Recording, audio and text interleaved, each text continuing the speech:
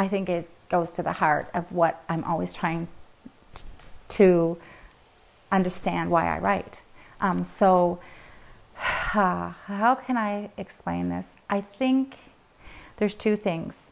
Even toes in my nose at some level is educational, because you're teaching children to love language by having them own their own voices, by having them have faith in their own voice. So at some level, even though it doesn't appear to be, I would argue that Toes in My Nose is an educational book in terms of it helps teach children to love language and have faith in their own voices.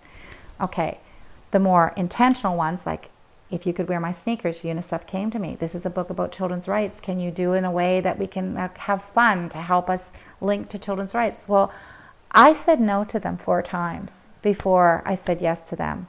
I said no to them 4 times. And I said, no, I'm not the person you want. You want a nonfiction writer. You want what I do is nonsense. This is like contriving nonsense. I don't think I can do it. And then, truthfully, what happened is the little elephant walked right into my office and said, did you hear the elephants trumpeting last night? They thundered past my window. The earth rumbled back in fright. They were going to fight a battle, thump-a-lumping off to war. And that's the only poem in all the 20, 30 some years I've been writing that ever came full blown, and I hardly changed a word ever. It's the only one. And when I was finished the elephant poem, I went, maybe I could use animals to do a book about children's rights. And then I went, that's nonsense. And I went, that's what I do. And I went, okay. So I wrote them back and I went, you know what? I've reconsidered. I will do this for you. We can.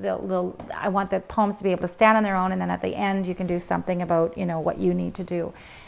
I made that decision at a time, up until then I hadn't done anything educational, and I knew, and because I don't like didactic books, I don't like the word, the last thing I want to do is hammerhead a kid and say, be kind, read this poem, do this. And no, I don't believe in that, right? So, and actually, I know there is a whole other body of thinking that says, well, that kind of literature has its place.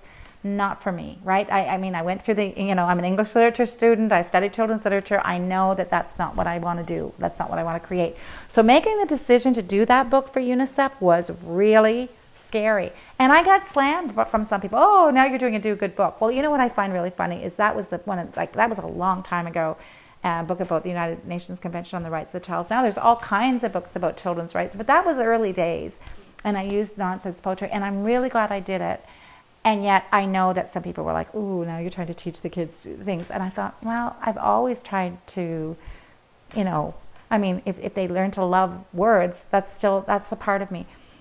And it was Joyce, I have to say this on tape, it was Joyce Barkhouse who allowed me, gave me the permission to travel in the direction that I needed to go in terms of like, don't be ashamed of that. Don't apologize for that. You know why you did that, Sheree. You do think children's rights are really important. You were asked to write a book about that.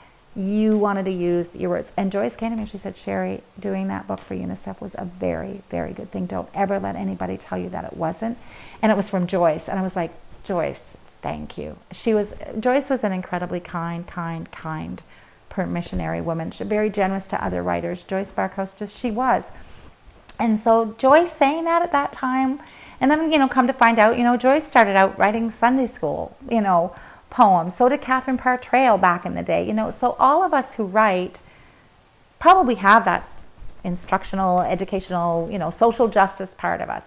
And for me, that was probably the most that I ever did it like that, connected.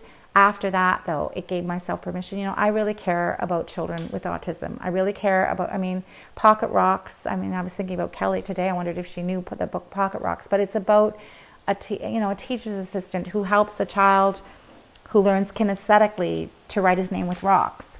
And, of course, I come from, working in schools with kids who fall in love with language, even though it's difficult for them. I had, and I'm allowed to say this, 2 sons who, like I said, they were both premature, and they both were diagnosed with learning variations, really early on, and they both really struggle within the school system. So as a mother, they're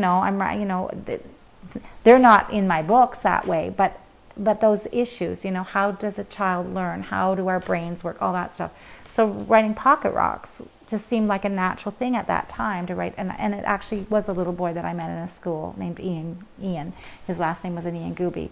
who did write his name upside down and backwards, using Jake as a, as one of those kids who fell through the cracks. I saw them. I remember going into a poetry class, and a whole poetry class, for grade 11 poetry, just seeing this kid at the back with his thatch of hair and his, doing this and like tapping his pencil and like, oh, when can I get out of here? When can I get out of here? The whole time I was doing the class, and then the bell rang, and every other student who'd been sitting there listening to me cleared out of the classroom. He's the one who moseyed up from the back of the classroom and went, "Hey, miss." I'm like, "Yeah." And he's like, "Can I have that poem, the one about your grandmother?" He was the one who connected with the poetry, and yet he was the one who looked like he was the one who so didn't want to be there. And he's my Jake. He's where Jake came from. That sensitive inside human being that we can't always see because we're looking at what's on the outside. And also, what would it be like? I wanted to know, what would it be like to not be able to read and write the way that I do? It was really totally putting myself in somebody else's shoes. I mean, I've read when I was 4. It's my life. It's how I stay sane. I read, then that makes sense of the world. But what if you couldn't do that? And what would it be like to be in a situation where you actually had to know?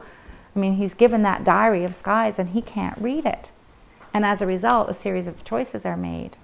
That was an incredible journey to go, first of all, to be male, and then to go inside somebody else's head. So I hoped, truthfully, Andrea, I can say, did I just want to write a book about Jake, an 18-year-old? Did I hope that one person in reading that book would care about a Jake? Yeah. Yeah, I care about that, it's just so, and I don't know, do you remember that kid in class, like when I was a little girl, when the teacher would say, "Stand up and read," and the guy that would get up and read out loud, but he really couldn't read, and you would sit in your seat and you go, "Why did you ask him to read? Why did you do that to little David so-and-so in the back?" Sorry, David, his name was David. There was always a kid who was, couldn't do that, and just the embarrassment that you felt for them, right? I think that comes from that same place. You can just, yeah. Or we can be done. Okay, we can be done. Sorry, I don't want to end crying about Jake Upshur. That's just I do. It's still. Did I care when I wrote that book? One person, give this to and you know what UMB did? They gave that book to their first year education students and said, "Read this book." One teacher gave their whole. She's like, "No, this is required reading if you're going to be teachers."